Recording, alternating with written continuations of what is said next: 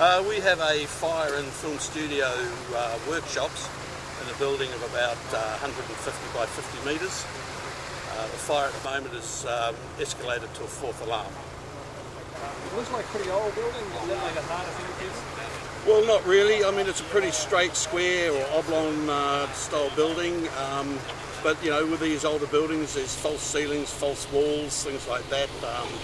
But we can't put any crews inside at the moment. So at the moment, we're doing an aerial appliance attack.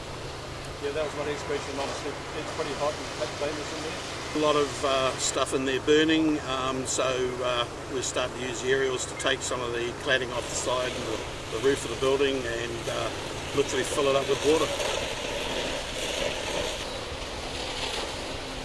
At the moment we're at a fourth alarm, which is probably bringing in about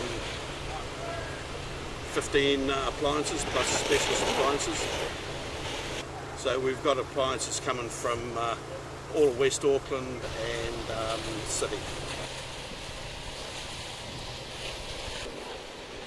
Which, other than the smoke, there's probably a bit of polystyrene that's burning inside the building, so all our crews are in BA working around the fire.